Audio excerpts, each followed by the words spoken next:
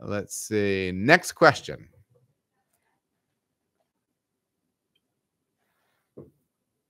Bro, I'm branded this week. LaCroix, huh? How about that? Moving on up. Next question comes from Scott on Instagram. Adam, I'm an assistant brewer at a small craft brewery. We recently started getting a new lot number of Yakima Chief Citra for our flagship IPA. Unfortunately, it is different enough that the beer suffered. I know hops, even from the same field, can show differences. But this is really drastic from lot to lot. But is it really that drastic from lot to lot and year to year? We even notice what seems to be a lot more hop creep in this lot, despite keeping our process the same.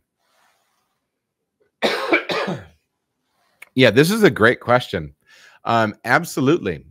Those beers can, those hops can differ that much.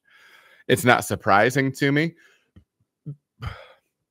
I'm burping like crazy. Yeah, you guys have to, you know, the 16 people that are watching, it just plummeted down to 2 because of the number of times I'm burping. Yes, it makes sense to me too that you could see more hop creep from different crop years of the same varietal. And yeah, I think you can feel pretty confident if you have hops all of the same lot in order for that for them to perform the same way. And this is one of the tricky things when you do have a flagship beer that's going out for distro, different things like that. You really have to maintain consistency.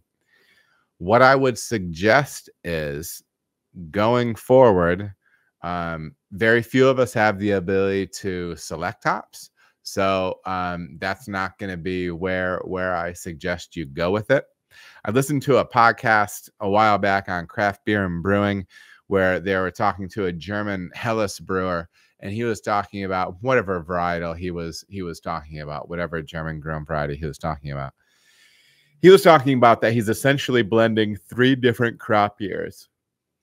3 different crop years, and maybe even more. And they're trying to maintain consistency with that. And this is something that maybe you won't be able to snap your fingers and do immediately. But maybe look at trying to overlap your crop years a little bit. So for instance, right now, let's say that you're running on some 2022s and you have some 2023s coming in. Rather than using all the 2022s and then starting up with the 2023s, like overlap them a little bit. And maybe you take you know, one crop year of Citra and the other crop year of Citra, and you keep the crop year you have been using and make that 75% of the Citra that goes into that beer, and then you put 25 of the new crop year in. The next time you do a batch, you can do 50-50, and then, you know, 25-75, and then roll it all the way over. That's one way to try to make that transition smoother. And the other thing is you can actually just look at building it out that way, trying to make it 50-50 of a 2022 and a 2023, and then just kind of fold it in like that. So that would be some of the suggestions that I have on that. You know, not phasing them out abruptly when you can. I understand that purchasing can be difficult and everything like that, but that might help to put up a little bit of buffer around you as you start working out through those things. So yes, Scott, thank you so much for the question. Boy, we've got some more OGs in here. We got Hugh in here. Welcome back, Hugh.